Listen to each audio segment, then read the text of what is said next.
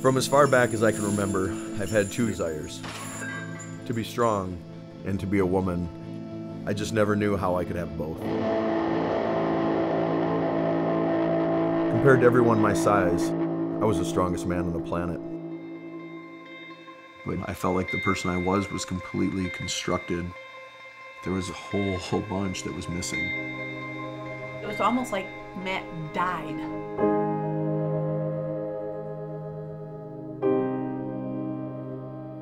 If you show up here in long hair and boobs, I'm going the other way. I want my boys to be able to be proud of me.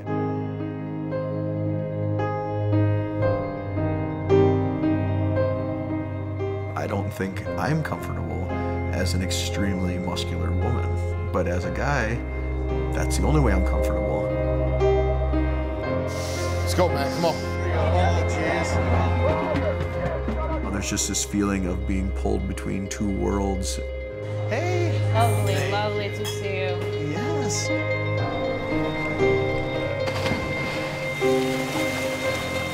Let's go! Oh, there he goes. How am I ever gonna find peace being comfortable in my own skin?